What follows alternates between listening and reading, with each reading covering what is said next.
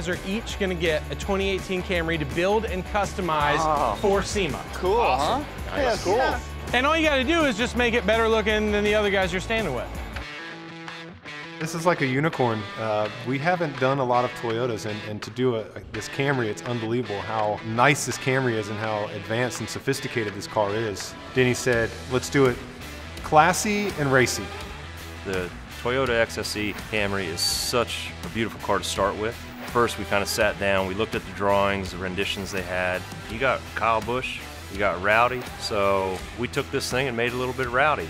He seemed to want to keep a bit of elegance in the car, but also wanted a car that he could take to the track in anger and throw it around and have fun with it. The finish of the paint on Martin Truex's car is a little different than the hot rod flat blacks that we've seen in the past. It's something it's going to be eye-catching in its own right. It's not super shiny or glitzy, but it has that look to it that will draw people in, and then they'll notice some of the subtle details.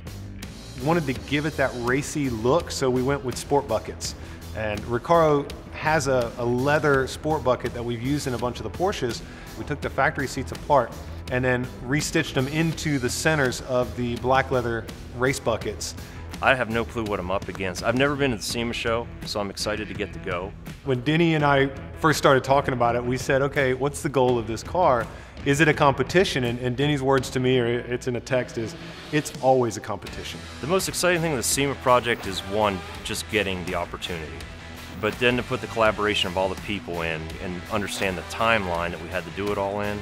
Oh man, let's talk about the deadline. Usually we have 2 to 3 months minimum to do a vehicle like this. I mean, we really only worked on this 2.5 weeks. Favorite point on this build has got to be the fenders with the wheels. That combination of how we were able to take a fender flare set, mold it onto this car, and build a wheel that will actually fit that fender flare.